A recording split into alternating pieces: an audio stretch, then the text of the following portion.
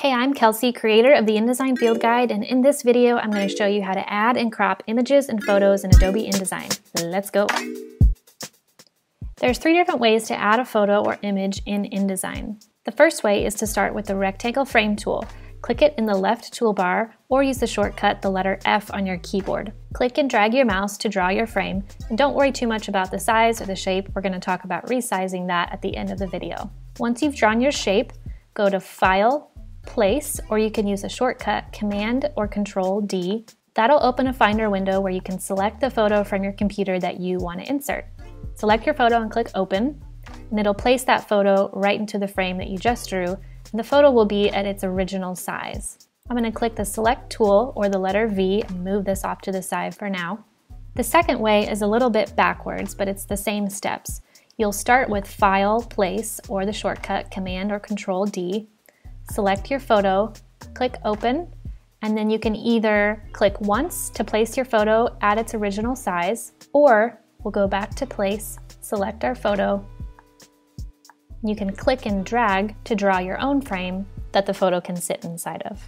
I'll delete these 2 images and show you the third way, which is my favorite way, to add a photo. For this method, you'll need to have your Finder window open nearby, and you can simply click and drag the photo you want to use right onto your artboard. Once you click and drag, click once to activate InDesign again, and then from here you have those same 2 options. We can click once to place our photo, or we could have clicked and dragged to draw our own frame.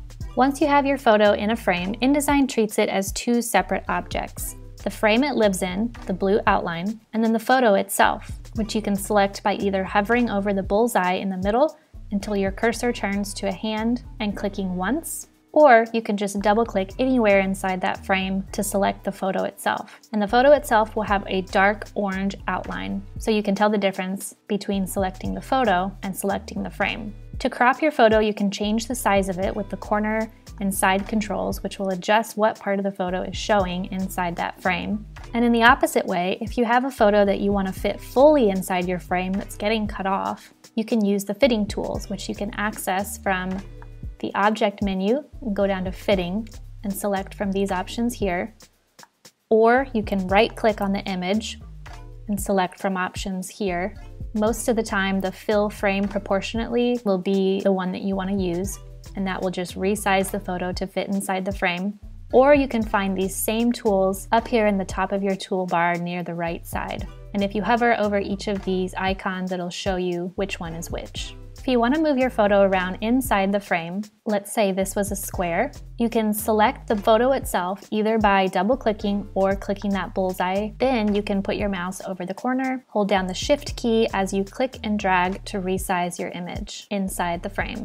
If you just click and start dragging, you can't really see the changes that you're making, but if you click and hold it for just a second and then start dragging, you'll be able to see the parts of your photo that are getting cut off. You can also rotate the frame or the photo inside the frame. To rotate the frame, select it so the blue outline is showing, then put your cursor just outside one of the corners until it turns to this curved arrow.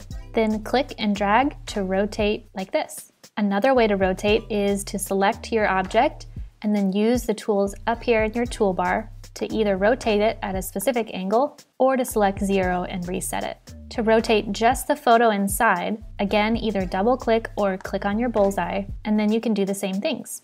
You can hover over a corner, click and drag to rotate just the photo inside, which you'll see when I do that, it gets cut off by the frame, or use your tools at the top of the toolbar and select a specific angle. Now that our photo and frame are a little bit off, we can use our fitting tools to quickly get it back to center and to fit nicely inside of our frame. And lastly, the tool you'll probably use the most is to resize the frame and the photo together at the same time. We already figured out if you resize just the frame, the photo stays put. So the shortcut that will probably become your best friend in InDesign, hold down Command if you're on a Mac or Control on a PC, and the Shift key at the same time as you are dragging a frame from the corner to resize both the frame and the photo together.